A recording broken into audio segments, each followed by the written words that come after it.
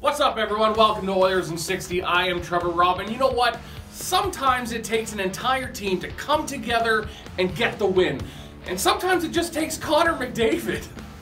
As was the case last night, as the Oilers took on the Florida Panthers at Rogers Place, Connor McDavid played a tremendous game. He had the entire team on his back. You did a good job. Thanks guys. No, you're doing great. So Connor McDavid actually scored 2 goals, 1 assist, and actually ended up winning the game in the shootout. And despite the fact that the Edmonton Oilers won the game, it's hard to come away feeling good about it.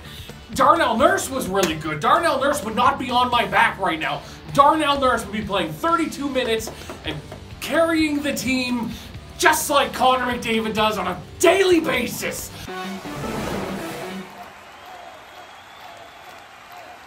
I